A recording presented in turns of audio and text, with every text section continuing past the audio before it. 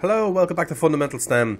And if you've been following this series of how to draw shapes with Scratch for the last 7 videos, you'll have learned how to do circles, different types of triangles, squares, rectangles, and today's video is how we're going to gather all that knowledge that you've gathered up over the last few days working on all those projects, and we're going to turn them into something a bit fun. We're going to make a spirograph project where we make a square, draw on the screen, and then it zooms around and prints the same square around. You'll see the basic effect once we get it done. But before we get into that, I just want to quickly draw your attention to something here. I need some subscribers, guys, so please click subscribe like that, and then click on that little bell like that, and you'll get notified whenever a new Fundamental STEM video goes up.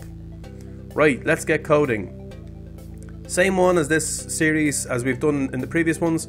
We want to grab our pen, our pencil, so head into the library, find the pencil, there we are there, get into the costume, delete the second costume, and make sure that we put the tip of the pencil onto the crosshairs, like this. Okay, let's grab our backdrop, and the backdrop that we've been using is the wall. So let's scroll down here, there's our wall.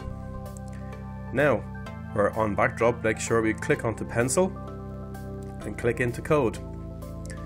Right, so the first part of this is much the same as we've done in previous videos. So we start off with a when the green flag clicked at the very beginning. Let me just zoom in there, make that a bit bigger for you guys. When the green flag clicked, and I want this to go to 0, 0. Okay, go to 0, 0. So we stick a 0 in there into the X and a 0 into the Y. And then this one, I want it to point 0 degrees. I want it to start off pointing up. We can drag that wheel, or you can type in 0. So then we need some pen blocks. And so that means we have to click into our extensions. Here's our pen functions here, and the pen blocks. Let's start by lifting up the pen and erasing any previous work we've done. So let's erase all. Then we need to set the size of the pen, set the pen size. I'm not going to have the pen too thick this time around, so 2 will be more than enough. And we're going to set the pen color to 100. So let's set the pen color to 100. I'll just pull that over a little bit. 100. Now we're ready to start drawing. So we want to put the pen down. Okay, put the pen down. Right, so the first repeat block, I'm not going to put a number into it just yet, so we're going to put a repeat block out, and I'll explain what this repeat block is in a moment. I'm just going to fill in that repeat block. Okay, so what I'm going to do is I'm going to pull this code off to one side here, and I'm going to build a little bit of stuff over here. So part of the drawing effect, as you've seen in all the previous ones, you can make it, you can tell it to move 100 steps, move and turn, and move 100 steps and turn, and so on like that, and the pen will move really quickly. And so you've probably noticed that in order to move 100 steps, what I've been doing is I would start with a repeat 10, and I would pull out a move 10, and that slows down the process because it's still moving 100 steps, but it's 10 times 10. Okay, it's 10 times 10. But this is going to have an awful lot of extra features in it, so I will use that on this one, and I'll put this repeat block into yet another repeat block because it's a square we're drawing. So this is going to be our square, so this one's going to say 4. So repeat 4 times, move 10 steps, and do we know what it is? Yeah, turn 90 degrees. Turn 90 degrees. So this is our square, okay? So this is drawing one square. It's going to 4 times, move 100 steps, turn 90 degrees. Okay? So that drawing in the square can go inside of this other block here, okay? So we can put this into this other block. And this is where the actual effect that we're going to try and make comes from. So it's going to draw, at the moment it's saying it's going to draw 10 squares. So if we left it as it was, it would draw 10 squares directly on top of each other. This is where the effect comes in. So what we need to do next is go into our pens, and we need to change the pen by 10. Okay, change the pen by 10. Okay, change the pen by 10.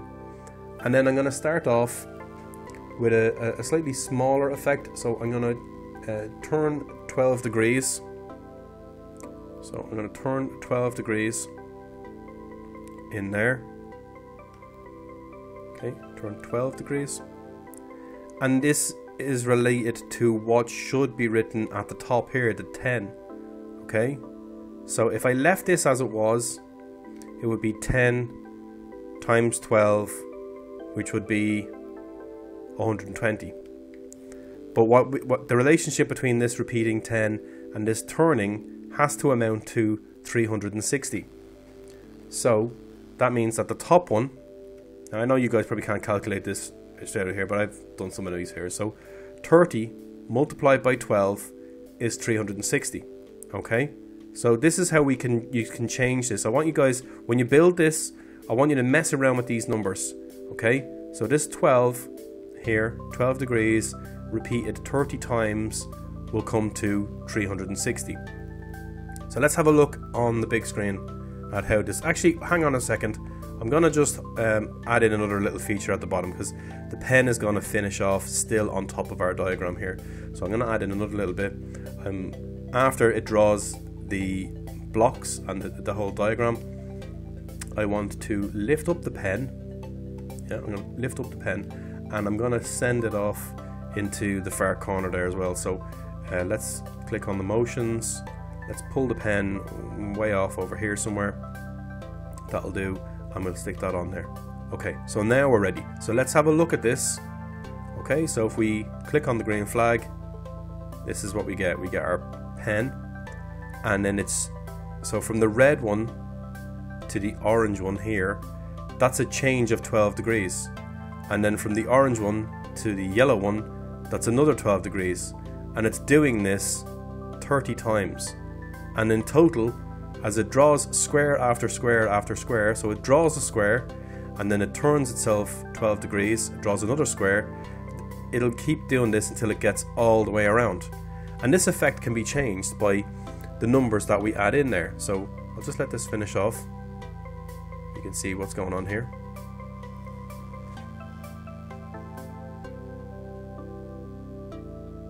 So you can mess around with the numbers on this one and make that even more or less dense. So let's have a look. If we let's put in less numbers and see what we end up with that. Okay, so let's try turning 60 degrees. Turning 60 degrees, and we'll do that. How many times do we need to do that? We need to do that 6 times. Okay, 6 times. So let's run that one. Okay, so you can see that's much more spaced out. And if we had, if we were doing that one, it's much more spaced out, and we could actually end up doing, you know, a much thicker pen. We could use a much thicker pen for this one. Likewise, we could go a really thick one, so that they're really close together. And this one is, so you put in here 72, and 72 multiplied by 5 equals 360. Okay, so let's watch this one. This one is going to be very detailed. See, that's a very small gap there. So between the red and the orange is only a 5 degree gap. Okay, and another 5 degree gap, another 5 degree gap. So you can see the kind of effect you're getting here with this one as it layers one on top of the other. Okay, so guys, I'm not going to let you see the rest of this one. Okay, it'll be a big spoil sport. You have to go and make it. Okay, guys. So I hope you like that one. The next one we're going to do is also another bit of fun. We're going to use again all the other shapes that we made. We're going to draw a house using our shapes, the knowledge we have of our shapes and our angles, and we're going to add in some broadcasts. So remember to click like, subscribe, and I'll see you in the next video.